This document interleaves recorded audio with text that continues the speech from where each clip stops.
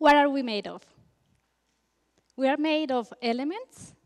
We are made of different kind of tissues, blood, bones. What are they really made of? Atomic elements. But what are they really made of? Well, what could surprise you is that we are made of stars. Everything we see, the oxygen in our lungs, the iron in our blood, the calcium in our bones, has been made in stars. Carl Sagan put it very nicely.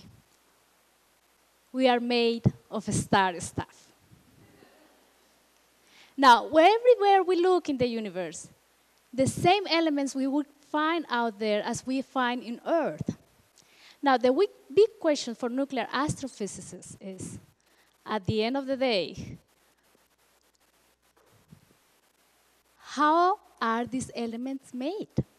This has been the study of nuclear physics for several decades, and we still don't know how this is working. So the first thing is then to take a look at the universe and compare how much of an element is there with respect of another. So that's what we call the element abundances. They follow a strange pattern. In red, I have highlighted the elements, or some elements that are important to sustain life, and also some elements that you will think are interesting. Silver, gold, lead. Now, suppose that you are interested in gold. Why is there out much more hydrogen? Oops, this is going the other way around. Okay, what is there more hydrogen compared to gold? And if you want to make gold in a lab, how do you make it? Well, this is related to eccentric stars. And I'm not talking about Michael Jackson or Lady Gaga. Okay, I'm talking about neutron stars. These stars have a very extreme properties. For example, they are mainly made of neutrons. An object mainly made of neutrons. That's pretty much what happened to heavy elements like gold. We have there more neutrons than protons. So we think of the neutron star as the biggest nucleus out there. Now, the thing is that they have extreme magnetic fields. They have magnetic fields that are billion times larger than the magnetic field of Earth. That means that if a neutron star was passing halfway between the Earth and the moon, all the credit cards will stop working immediately. They are also very dense. So dense. Can you think about the densest element you know? Lead? Well, a neutron star is 1 trillion times denser than lead. Let me give you an idea how dense they can be. Their radius is 14 kilometers. That's pretty much the distance between downtown Guelph and the 401. Now consider the mass. Their mass is similar to the mass of the sun. Pack all that mass in that little radius. A neutron star is pretty much the size of Guelph. And it has the mass of the sun. That's certainly extreme. Now, if you think that that's extreme, can you imagine what would happen if two neutron stars encounter each other? This is illustrated in this artistic conception. As the stars getting closer and closer to each other, they're going to start spinning faster and faster. Now, this is going to accumulate a lot of energy. They get closer, and that mass is going to become one single object. Then, the mass, the energy has to be liberated somehow. Some mass is going to be ejected, and some energy is going to be transferred to heat, it's going to be transferred to light, and very importantly, to some particles that we call neutrinos. Neutrinos are very special. They almost don't interact with anything. That means they're transparent. At the end, what we're going to have is a black hole surrounded by the leftovers of this encounter. Accretion disk, we call it.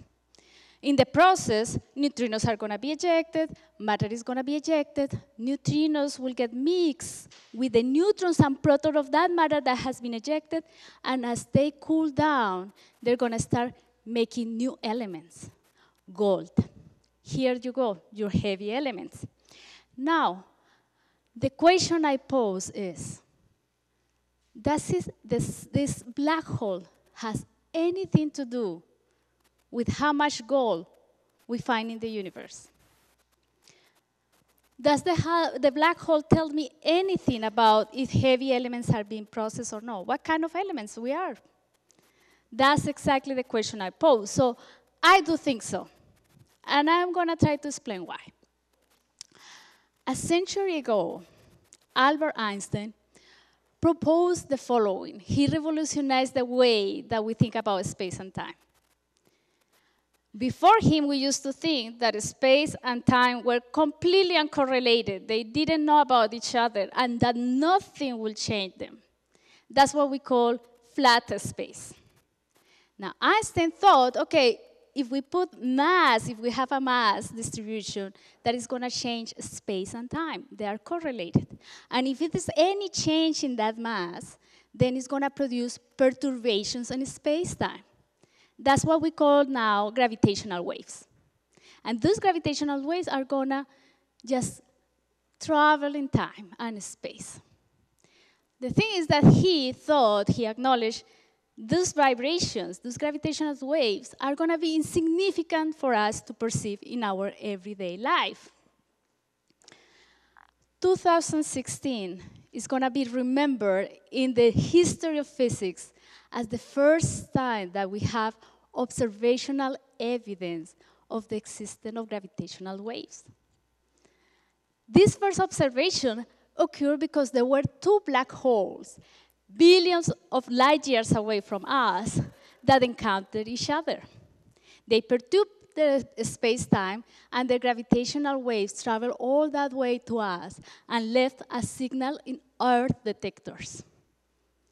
Now, does this encounter sound familiar? Now we know that if two neutron stars encounter each other, they're going to perturb space-time, and their gravitational waves are going to reach to us. We're going to be able to detect them. We're going to have new elements, and we're going to have a tons of neutrinos. So at the end of the day, what is this black hole has anything to do with making gold? Okay, so this is what Einstein said. If we have curved space-time, then light is not going to travel in straight lines. I can see you because the light that is being reflected from you travels in a straight line to me. I know you're sitting really there. Einstein said that if it is a very massive object, like a black hole, I can see you, but I can really don't know if you're there. Light is going to be deflected by the space-time around the black hole. The same happened to neutrinos. What I propose is that neutrinos get mixed with neutrons and protons, just as I said before, in these outflows of matter, but the amount of neutrinos is different, and their energy has changed due to the black hole. So this is what we predict. These are the elemental abundances. The crosses are exactly the same bars in colors that I showed you before. If Newton had been an astrophysicist, a nuclear astrophysicist, he would have said space-time is flat, nothing changed. Space and time are not correlated. And he would have predicted this black line that you see here. Einstein, however, if he had been a nuclear astrophysicist, would have said, okay, space-time is curved. So neutrinos change, and the elemental abundances, gold being somewhere around here, will follow this other pattern. As you see, taking into consideration the space-time curvature can give us a much better prediction of what the element abundances is there. So indeed, the black hole is going to change how much gold, lead, silver we find on Earth. Now, isn't it breathtaking to know that everything we are was processed in stars? Wouldn't it be great to know that next time that two neutron stars encounter each other, we're going to unveil mysteries of the universe? There is a long way for us to go, but certainly new generations of physicists are going to help us to understand why is this happening. Thank you.